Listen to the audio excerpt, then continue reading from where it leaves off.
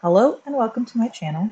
In this video, I'm going to show you a couple of different ways to turn a cube into a cylinder shape. For the first method, let's tab into edit mode and we want edge selection.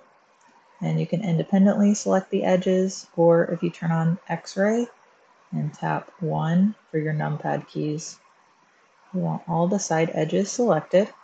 Now we're going to go to bevel, which is Command B, or select the bevel icon.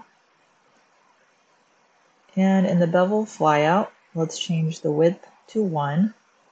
And for segments, let's go with 10 this time. If we tab back into object mode, you will see that we have some overlapping edges. In order to fix that, go to Tab, Mesh, Clean Up, Merge by Distance. And now we have a clean cylinder. Next, let's look at a more dynamic way to make that cylinder. Let's add a new cube. And in the Modifiers tab, make sure you're in object mode.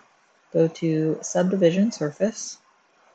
And we can increase the levels a little bit more. Next, if we tab into Edit mode, we're going to select the top and bottom face. And here at the side under Transform, for Mean Crease, let's set that to 1. And the nice thing about this operation is that we can go back and change the levels.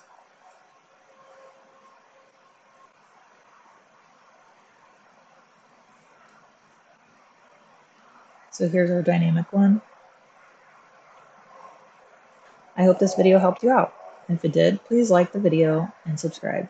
Thanks for watching, and see you next time.